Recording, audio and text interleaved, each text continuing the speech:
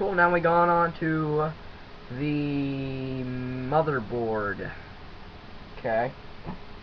And, well, the motherboard is like the main chip for a computer.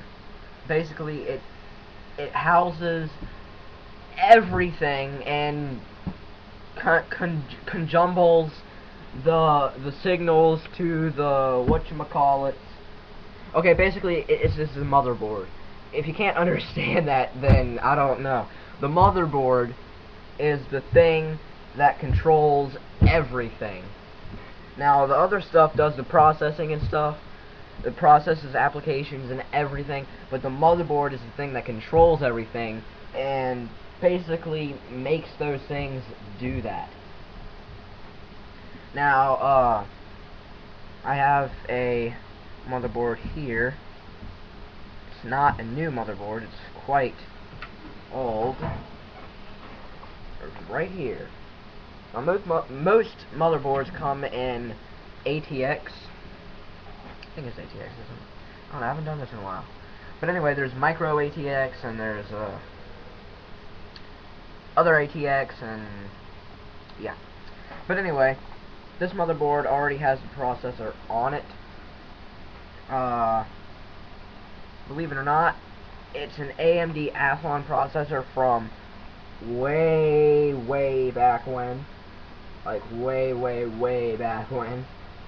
Things were huge back then. Now processors are about this big. It's ridiculous. But back then they were this big. Anyway, this is pretty much what you expect from the motherboard. Even though this motherboard isn't that good, I believe it has. No, it does not have onboard graphics. You need to put a graphics card on there. Yeah, the ports, it has USB, PS2, serial, etc.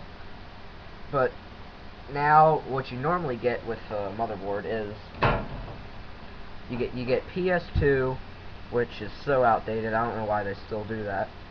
You get USB. You get if it has onboard video, you're going to get the VGA, sometimes the DVI-S video. You still apparently get serial ports. I do not know why they do that whatsoever, because serial is so old.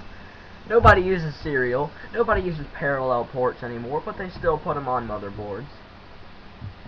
Yeah, that's pretty much it. I don't think. Well, you do have the sound card that's built into almost every motherboard has a built-in sound card. You have the audio ports on there, but everything else is, well, everything is controlled by the motherboard. You need to have a motherboard to have a computer work, obviously. But yeah, all your cards go into the motherboard. Everything goes into the motherboard. Your CD drives plug into the motherboard. The HDD plugs into the motherboard, or the SSD, depending on what you have. The RAM plugs into the motherboard. The video card plugs into the motherboard. The processor plugs into everything plugs into the motherboard. You need to have that motherboard.